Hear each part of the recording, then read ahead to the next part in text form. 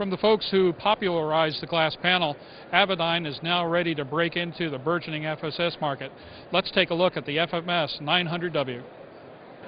Mike, the surprise announcement earlier this year that Avidyne was ready to let loose with an FMS solution shouldn't have really caught anybody by surprise considering some of the projects you've worked on in the past.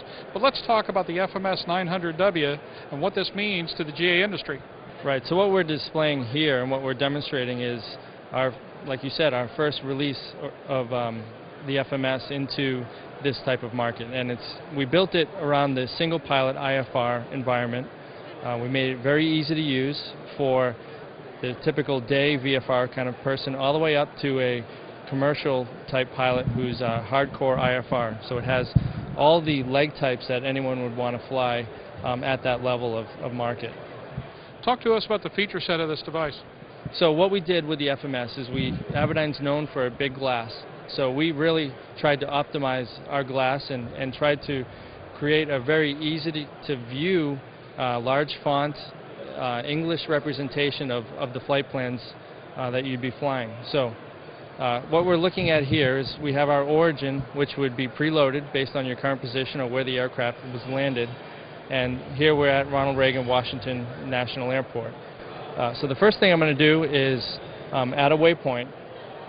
The only thing I can do out of Ronald Reagan, since there are no departures, is just add a waypoint. So you can see here the first thing we're doing is we're showing our function or our algorithm called Geo Fill. It's a geographic-based prediction of what we feel the pilot is going to want to add as a waypoint after, or in this case, based on his present position.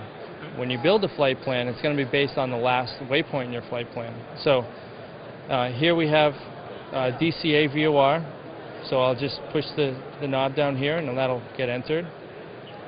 Now out of DCA, we can see you can add a waypoint, you can do a hold, or you can enter Victor 8. So we'll go down and select Victor 8. Now you can see all the exit points off of Victor 8. We'll just go up here and we'll select one. But you can see I just added probably about a dozen waypoints and just a few pilot actions. So we're looking to create a very safe environment for the pilot to reduce his number of pilot actions as he's entering in his flight plan. So you can see over here on the left side of the screen we have a map which is showing our flight plan. The airplane in the simulation mode is going to recapture onto that flight plan. So at the end of this airway, I'm just going to add another waypoint.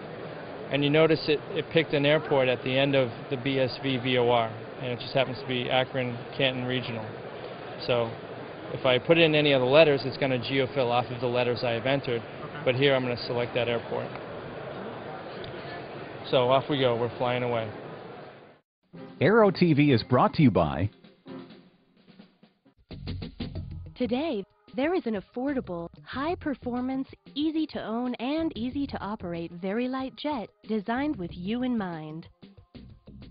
Far less expensive than any other twin-engine jet to buy, it is also the least expensive to own and operate. It is the Eclipse 500, the jet that's easy to buy, easy to fly, and fun to own. The jet for you.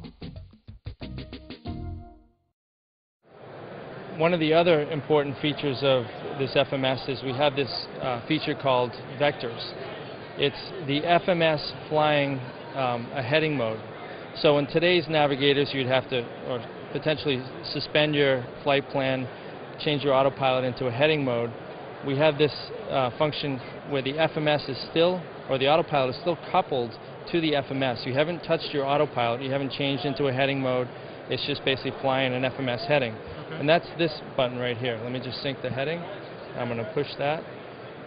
And you see this dashed line shows up. And I'm going to rotate it off of our flight plan.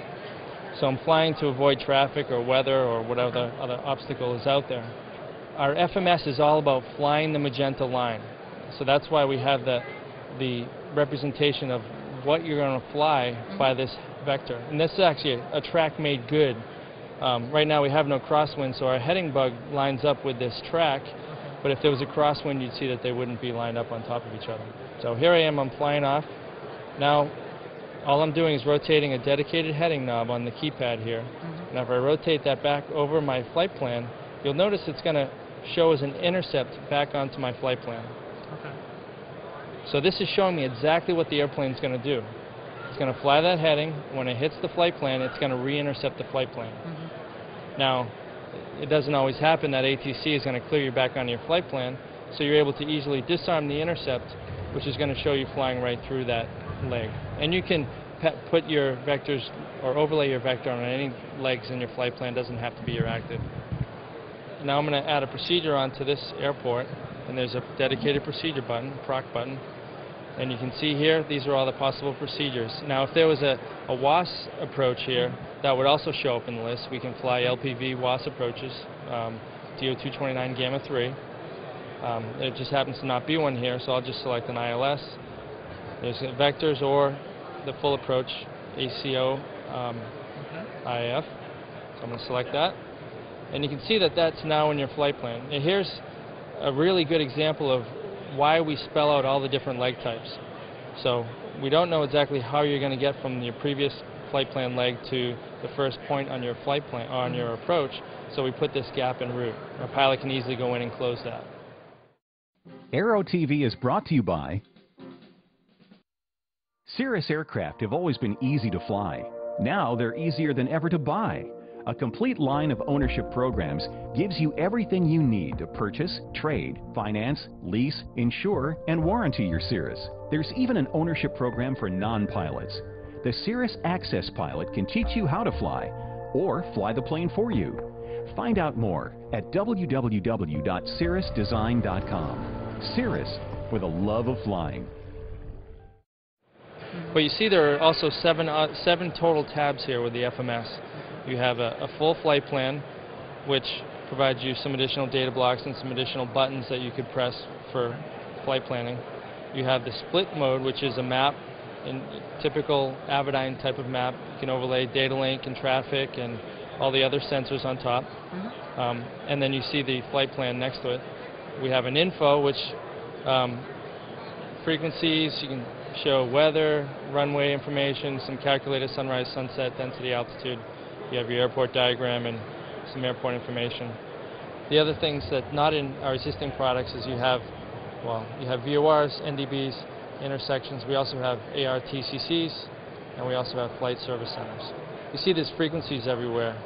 Any frequency within our system you can nominate over to the nav radios, which are also included in what we're showing here. Okay. We have digital radios, 2 digital radios in this system, and a remote-mounted transponder. You can do everything with the FMS through the bezel. You can do everything, but the keypad makes everything a lot faster and a lot easier to use for a pilot. It's always going to be ready for you to do comm tuning. So you can see here, and this is just comm tuning. This isn't your audio panel. That would be separate to do the mixing and intercom in your aircraft. So you see comm 1. I can just enter in any frequency here. I don't need the leading 1 or the decimal point. So if I put in a frequency here, 250, I can wait for it to enter it into the standby, or I could bypass that and swap it right up into the active. You know, we've been developing this for years, and we're very happy to be announcing it to the world. Mike, thanks very much. We sure appreciate the intro. No problem. My pleasure.